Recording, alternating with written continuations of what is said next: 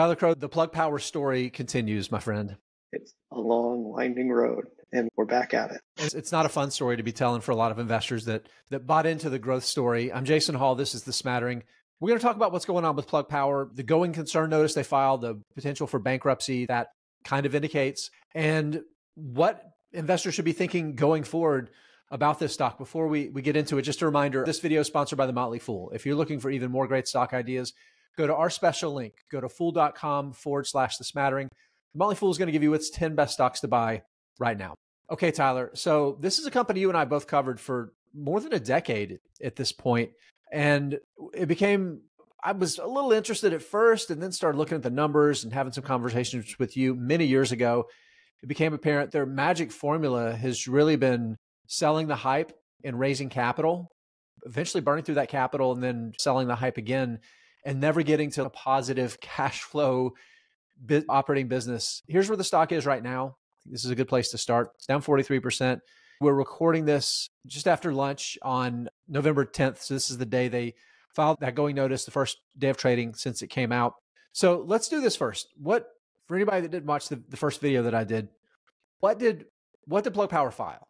Yeah, so there are two things that it filed. Obviously, there's the press release that you can get on their investor website, which it says some promising things about what they're doing with hydrogen and their hydrogen manufacturing facilities and stuff like that. That also said we're in a supply chain crunch for hydrogen. Not entirely sure what that means. It was a little vague. But more importantly, there was a concurrent filing with the SEC, which I think we should. All of us can find on the website. The SEC has a website. Define the difference between a press release, which is issued and released, and a filing, an SEC filing. So again, we have the press release. We'll go through this. But really, this is what they're saying is this is the transitory issue. Maybe some of the upside here. Here's the filing, right? It's the marketing. This is the spin. Companies should do that, right? It's management's job. It's management's job. Whenever you listen to a conference call, whenever you read a press release, management's job is to take what happened in the quarter and spin it in the most positive light possible. Yeah, take the numbers and tell a good story. Yeah, occasionally you'll get the surly old CEO who'll be like, "This didn't meet our standards." But it's really not that common anymore. It's very much more of the management gets to go rah, rah, rah in front of the market, go in front of analysts and answer some questions on probably models for for sell-side analysts or something like that. But what is actually written in the SEC filing, It's like the old show Dragnet, just the facts, man. There's no spin in what is here. This is a legal filing where they have to tell the state and nature of the company. And I'm going to dig in this because one of the things that companies are required to do is they're required to disclose material risks, right? Yes. They're also required to report file a going concern notice when there's, again, that risk that the company's current working capital plus future cash flows, anticipated future cash flows, will not support its operations. They're required to report that. And that's what we're getting. Within the next 12 months, too. Within the next for a going concern, it's within 12 months. There's tons of companies out there that are burning through cash. Like we talk about a lot of startup companies that are at this state, blowing through cash. I mean, companies go public I'm glad you mentioned that, Tyler. I'm going to exit out the screen share and we'll pull it back up in a second because lots of companies go public, raise cash, and with the intention, with the business plan that they're going to be consuming cash for a period of time as they're aggressively growing to get to a certain level of scale. That's a normal part of a business's cycle, right? I think it's important to point out, Tyler, this ain't no startup. Plug Power has been around. I think they've went public in 1999, maybe?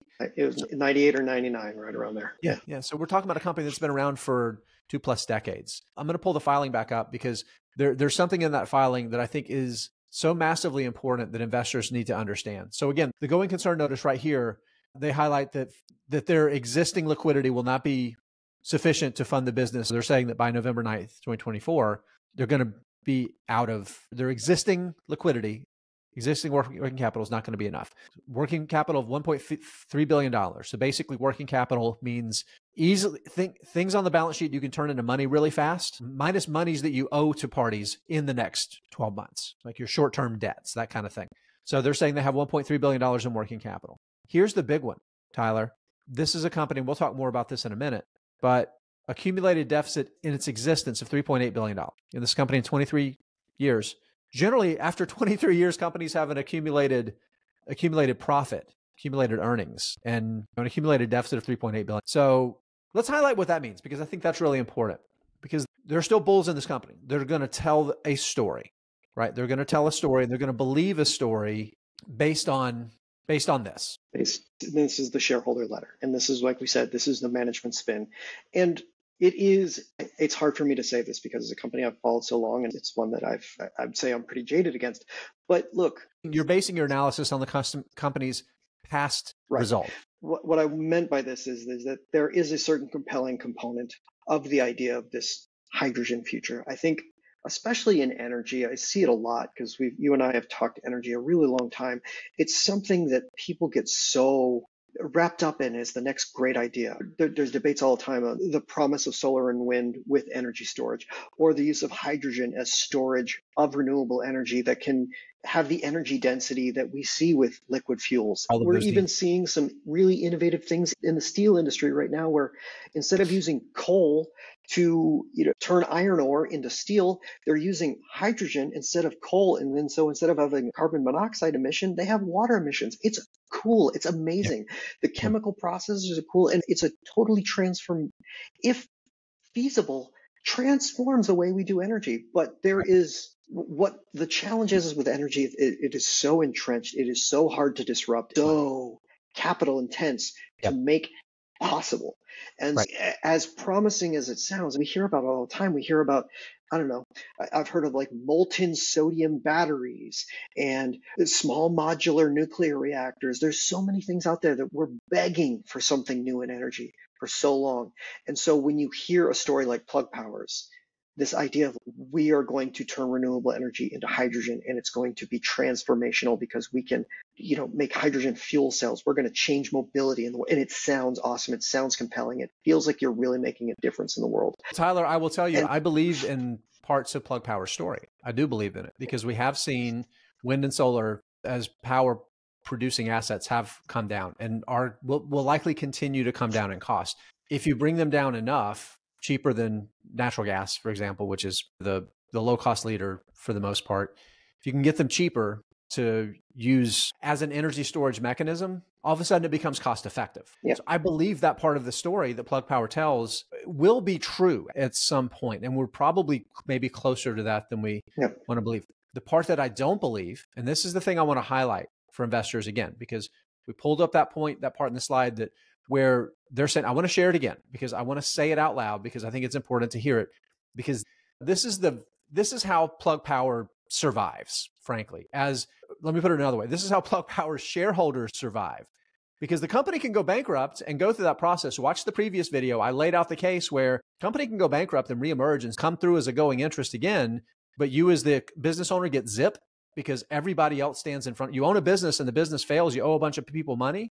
You know what happens? You don't own the business anymore, right? It's liquidated to pay those creditors. So the potential outcome for shareholders is if this actually happens, if it's these facilities that it's building to generate hydrogen actually do start generating and producing at full capacity and start generating sufficient cash flows, then Plug Power maybe can remain a going concern. They can remove that going concern notice. So that's like this possible outcome. But Tyler, let's poke holes in that. Why is that something investors should be very reticent to believe? More than anything else, and this is something that I think we have both learned the hard way, and I think a lot of people will learn the hard way with Plug Power and probably a lot of other investments they make in their life. Sometimes it's not just the trend, it's the actual execution of the business, and time again, Plug Power has yet to show that it can actually execute the things that it says it's going to do. And that's, to me, the biggest flag of anything that has happened over this 23 years. We've mentioned it before. This is a company. This isn't some spring chicken. It's been around for a long time. 3 or 4 times in the past 23 years have they had 4 consecutive quarters where they earned a gross profit. Just a gross profit, meaning that I'm going to bring that up on the revenue. That's the thing. So again, this is gross margin, right? So this is the first profit dollars you earn. And so right here, trailing 12 month gross margin was above 0%. So it again right here. And then you got to go all the way back to before 2005 to see the other couple times. And only once above 10%. That's gross margin. You know what you haven't covered, Tyler? You haven't covered your home office. You haven't paid your salespeople. You haven't paid any of your marketing. You haven't paid your accountants. You haven't paid for any of the properties for all of those things. You haven't covered a single dollar of operating costs. So now let's look at operating margin. Again, the story is remarkably the same. The company has never generated a positive operating margin in its entire existence. Therefore, it has never generated a single dollar in positive free cash flow in its entire existence. Not one single time. So what that means, Tyler, is that if you're going to buy the line that those facilities, it's going through this transient issue, and those facilities are going to be online at full capacity, generate cash flow, all of those good things, you're betting on a company that in 23 plus years has never done it before. And I don't know if there's a bigger warning that I can issue for investors. I'm going to give you the last word. Hey, look, we've covered it over and over again. The company has basically lived at the whims of investors for a long time by raising capital from investors through share issuance. It appears that management doesn't think it can raise that much capital anymore to meet its working capital needs. And that's why we're here right now. There's a Hail Mary that says they can pull it off, but there has been no evidence in its 23 history to suggest that's the possibility.